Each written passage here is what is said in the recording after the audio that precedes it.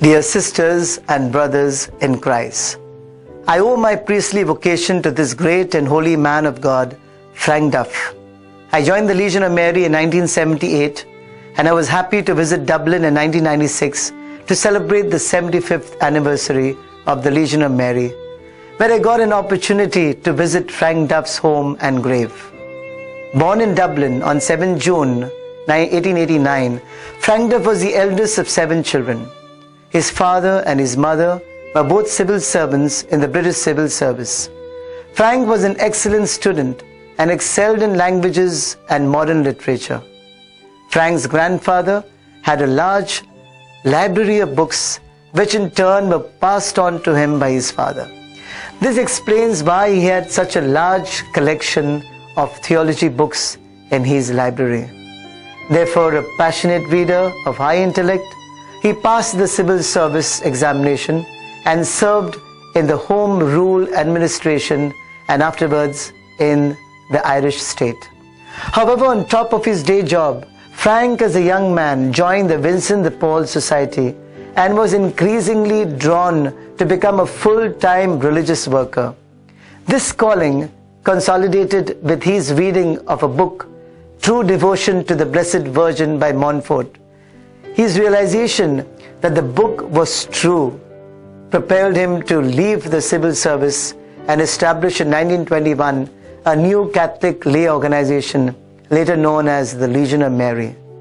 Using his skills as a draftsman, Duff compiled a handbook that defined the Legion as a voluntary body at the disposal of the bishop of the diocese and the parish priest for any and every form of social service and Catholic action, which these authorities may deem suitable to legionaries and useful to the welfare of the Church.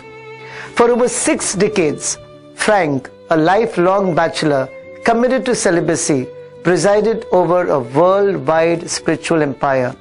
Today, the Legion of Mary has an estimated 4 million active members and 10 million auxiliary members in close to 200 countries in most dioceses in the Catholic Church.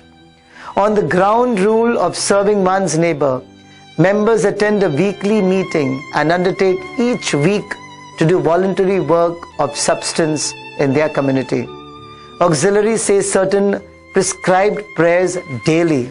So phenomenal was the spread of the Legion that Frank, the friend of popes, was honored by being selected as a lay auditor in the 1960s at the final session of the Second Vatican Council in Rome.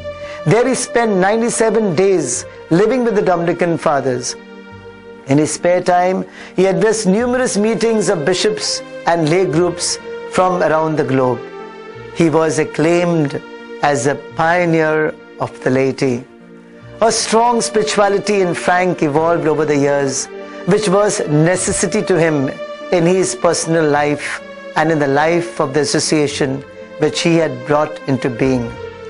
Where shall we find his spiritual knowledge? Principally in the Handbook of the Legion, which is obligatory reading for members, and in the volumes which were composed of his addresses and papers given at legionary meetings of one kind or another. The papers appeared mostly in the official journal of the Legion, Mariae Legionis.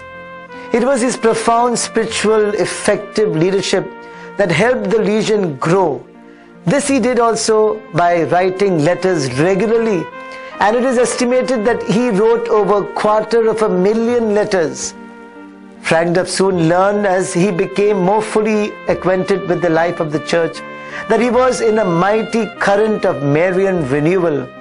The growth of the Legion proved the truth of Mary's mediation in practice. For along with belief in this truth, Frank Duff had another very strong conviction. In his idea of the apostolate, he was ahead of his time. He did not see the apostolate, that is, service of the souls of others, as a means of sanctification, an option among others like penance, spiritual reading, meditation.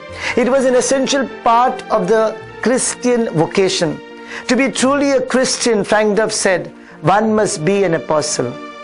In the Handbook of the Legion, he wrote, Christianity is mostly understood and practiced only in a partial sense, that is, as an individualistic religion directed exclusively towards the benefiting of one's own soul and not at all concerned with others. This is a half circle, he said. Quoting Pius XI, a Christian, he once said, must pour his soul into another soul. Or again, apostleship and faith constitute the life of the Church. Vatican II has heavily endorsed this contention, for this was the Church was founded for, that by spreading the kingdom of Christ everywhere for the glory of God, the Father, the whole world might be brought into relationship with Him. He was a devoted lover of Our Lady and a faithful instrument of the Holy Spirit. On November 7, 1980, Frank Duff died and is buried in Clasnevin Cemetery, Dublin. In July 1996, the cause of his canonization was introduced by the Archbishop of Dublin. He is now known under the title Servant of God, one of the major stages in the process for a person to be declared a saint.